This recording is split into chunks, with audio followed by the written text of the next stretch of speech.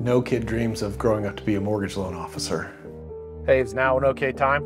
Hey, we've done everything we can. I wanted to be a fighter pilot. Didn't work out. I think you dream of being like a firefighter or a doctor or something like that, but just not a loan officer. They're hard battles to overcome, and I know we're so close. When I was growing up, I wanted to be an ER doctor. The title company is going to do that because we don't close until further on in the week. Nobody grows up wanting to be a loan officer. But I get to help people with arguably the biggest financial decision of their life. I get to help people with their emotions. But this was introduced to me and it became my career, and I'm happy about that. I'm happy that it fell on my lap. But getting into the mortgage business, we get to help families to have that white picket fence. And how cool is that, that a kid from the projects gets to do this every day?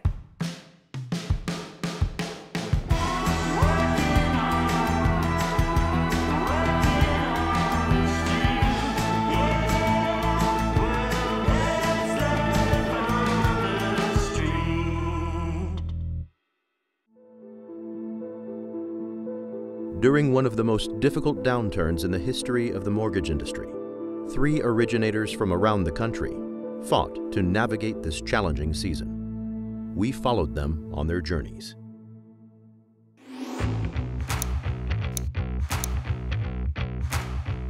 I feel like it's very important to put a deadline. Short window. They weren't expecting that. No califica con lo tradicional, okay? He wants to set up a meeting with the investor. It doesn't work that way. Can you call them and find out when they'll be reporting? The name of my team is the 3M Group. So it's for the 3 Martinez sisters, Jessica, Hassel, and myself. Jessica and I both originate. Hassel handles our business development, marketing. We've got Jen Raj. She is a loan partner with us, loan originator as well. Leah also, she's our production manager. Our parents are from Mexico. We grew up in a border town called Nogales. We lived on the Mexican side for some time, and we then moved on to the Arizona side and grew up going to American schools. ¿Tú estás parte de the Hispanic chamber? No. I was 19 years old, and I was working a retail job, and I met a gentleman with his wife and kid that came into the shop. I was speaking to them in Spanish, going back and forth with people, I think in English, and he said, I'm a loan officer. I think he was looking for somebody that spoke Spanish. Obviously, probably somebody that was good maybe with customer service, and you know, we hit it off. Like, I was playing with his son, and I was helping him, and I was going back and forth from helping other clients, and so, you know, just something sparked, I guess. He offered like $13 an hour and plus like a bonus per file. And I mean, my eyes were like just beaming because I felt that was a lot more than I was currently making, and I was working 2 full-time jobs. So I politely said yes, and here I am, you know, 21 years later and still doing it. This is Erica. Look at Jessica. And once again, I'm from the milkman.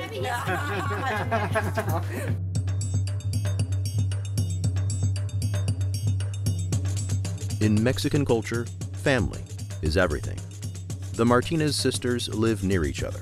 Their husbands are friends. Their children play. And tonight, they all gather at Jessica's to celebrate Mother's Day, honoring Susana, who raised the girls as a single mom and who now babysits the grandchildren. Happy Mother's Day, Mama. Happy Mother's Day. Happy Mother's Day. I could talk and talk, I'm sorry. I know. When I was 15, my parents split up. My father moved back to Mexico, and that year was a pivoting moment, a life-changing moment that I chose to grow up from being 15. And I didn't want to see my mom suffer. I didn't want to go through that myself. And I knew if I worked really hard that, you know, I wouldn't need the support of anyone else. My mom, I think we're her pride and joy, you know, every day, and you can see it the way she looks at us. I'm so proud of them, so very proud.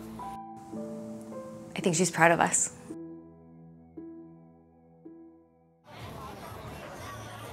My father, he's not part of our lives for many years, but he came back into our life, and although it's taken some time, he now has a really good relationship with us, and he's very present with our kids. But back in the office, the down market continues. But when I sorted it, it changed all the loan officers. So I will redo it and then send it to you girls. So in a tough season like this, I've experienced this before. Back in 2007, 8, and 9, where the market completely shifted, and I was in it. I was working at that time, and I experienced heartache and almost no income. There was months that it was just go up and down, and it was a scary time. I think this time is different. Interest rates being higher. They're still not higher than when I first started. When I first started, I think they were like maybe in the 9s, 10s. So for me, this is a shift, yes, but it's also a mindset. And it's a mindset of making sure that you keep people calm, and it's gonna be okay, and we're gonna get through it. I think that we should probably go into underwriting, a select Plan B on option loan program. So our team, we have different pillars in our business. We do speak Spanish, so we have a good amount of realtors that have the need for Spanish-speaking borrowers that we handle. So déjame explicarte más o menos cómo funciona. Pero te tengo unas preguntas para yo saber no más de tiempo, ¿ok? I have a relationship with a builder, and they have a mortgage company, but sometimes there are loans that they're not able to do. They will underwrite based on each of our investor and program offerings based on their specific guidelines. Maybe underwriting is a bit strict with them, or they've got some overlays maybe that prevents them to be able to help, and so they reach out, and we're many times over the years have been able to kind of save the day and to be able to help them. I know we're so close, and every day it seems like we get a little bit closer, but obviously now we're in a position where we're going to miss the closing. In this market, every loan seems tough. Erica has been working with a borrower who needs to budge his credit score up slightly to qualify for a product. He just texted me that he does not see any change on his Experian platform. But he just can't seem to get there. She turns to her boss, Rick, for advice. Hi, Rick. Hey, what's going on? We were supposed to pull credit on Friday. His credit didn't update on Friday, so we didn't end up pulling. And so he checked again today, and it hasn't. I have a deadline of tomorrow to be able to pull so that the loan can be underwritten on this specific program in order to get a CD out tomorrow. So we are crunch time.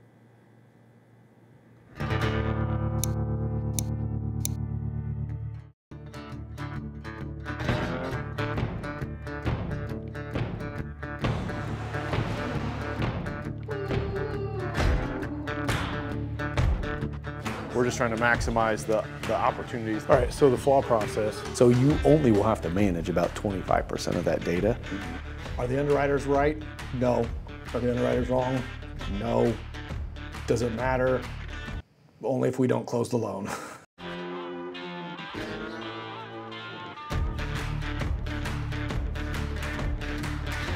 Hi, Austin Smith, branch sales manager, Smith team, Indianapolis, Indiana. Been in home loans for 13, 14 years. Grew up in Mooresville, Indiana, southwest side. Decided I wanted to be a fighter pilot, so I went to the Air Force Academy for a couple years. Didn't work out. Went back to the University of Indianapolis. I was actually refinancing a house my parents co-signed for me when I got out of the Air Force. And I was at the desk with the loan officer, who's a family friend, and he said, "Hey, your dad says that you're getting ready to graduate and you don't have a job lined up." I said, "Yes, sir, that's correct." He said, "Well, why don't you come work for me?" I said, "That sounds great." That's how I got in. This is unprecedented times in the market in not a good way. Margins are still bad.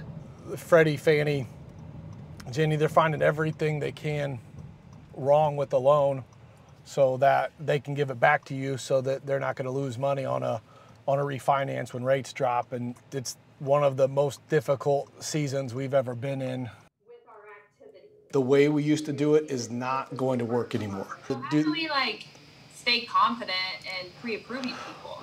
Because right now it feels like every pre-approval I send, it's like, I don't know. Are we gonna close? I don't know. The fact that what we submitted last week that worked doesn't work this week. They don't get it. Pre-approval is not the same. I get that. At the same time, we're gonna close loans. We're gonna figure it out. We're gonna fight.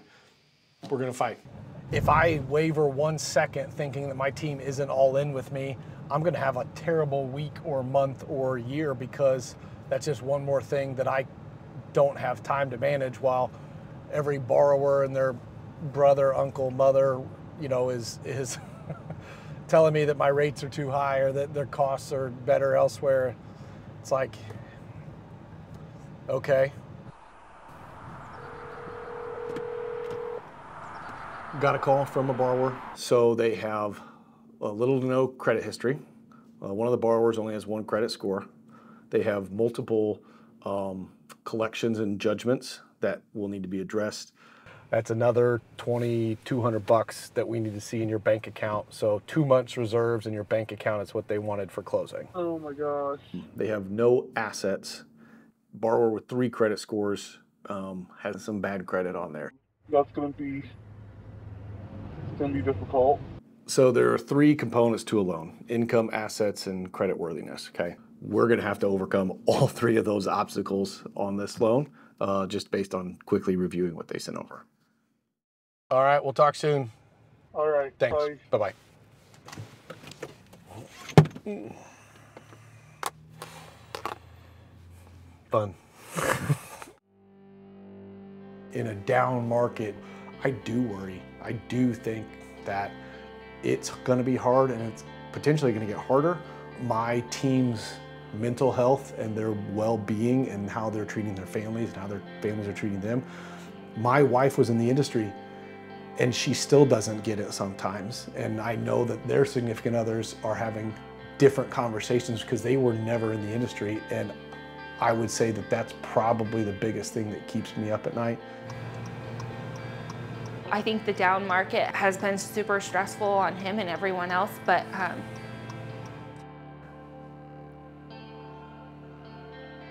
he doesn't really let me see how it impacts him.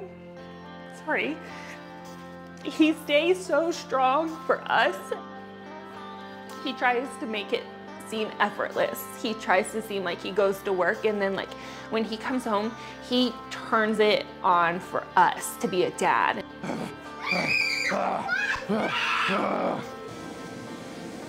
I appreciate when he shares with me, how hard things are, but he always has a positive spin. And I know it's a lot on his shoulders.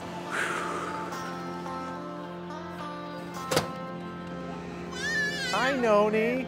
How are you?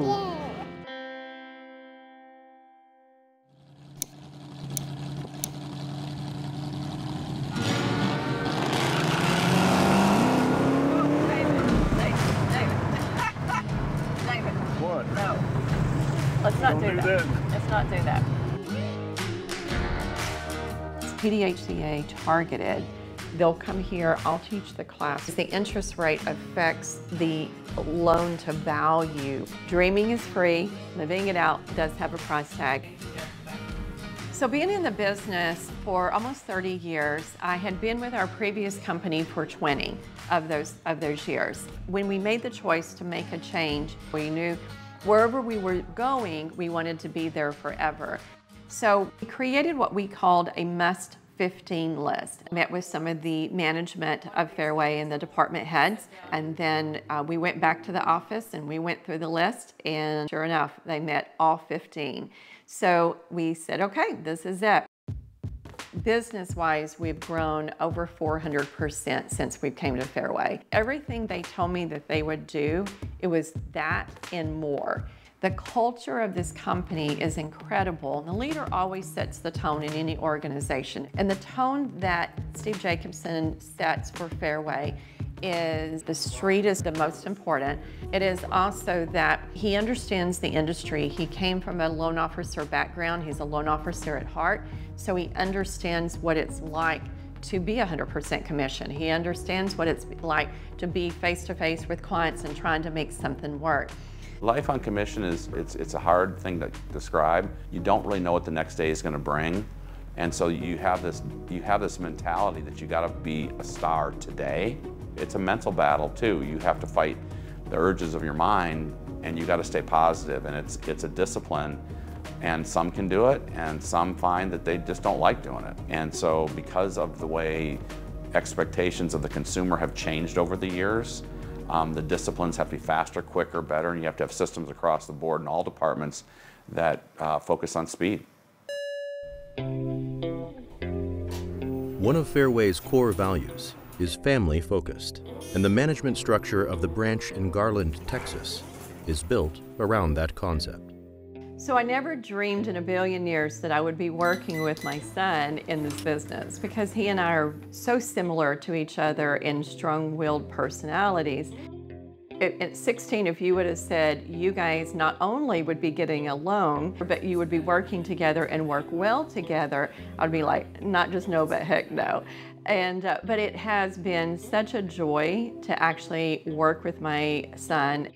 I handle anything that has to do with running the business as a business. It's, personnel and HR, it's financials, and help the LOs with their sales development, the technology, CRM aspects, just everything that helps them drive business in the door, and then managing the operations of the offices, the personnel, and the finances afterwards. Working with my mother it's interesting.